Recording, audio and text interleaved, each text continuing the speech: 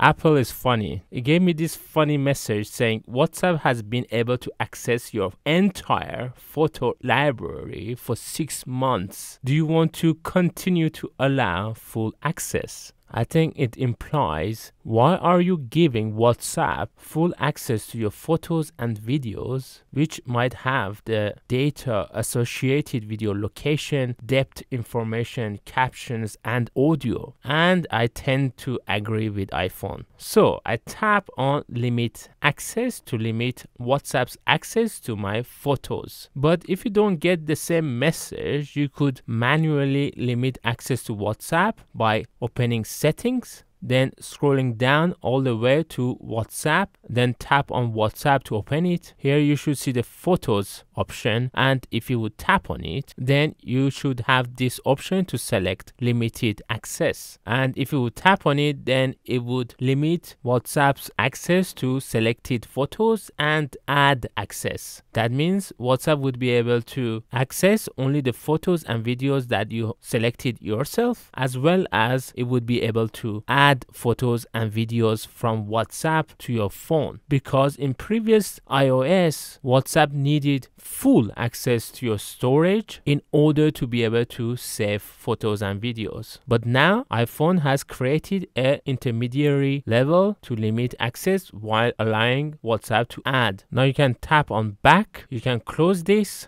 and now you could start using WhatsApp again. If you don't have this option, please don't forget to watch my video on the screen which shows how to install iOS 17 on iPhone, and many other tutorials on my iPhone's tutorials playlist. And if this video was helpful, please don't forget to like and subscribe, as it helps others to find this video. And finally, if you still have any questions, please let me know in the comments below.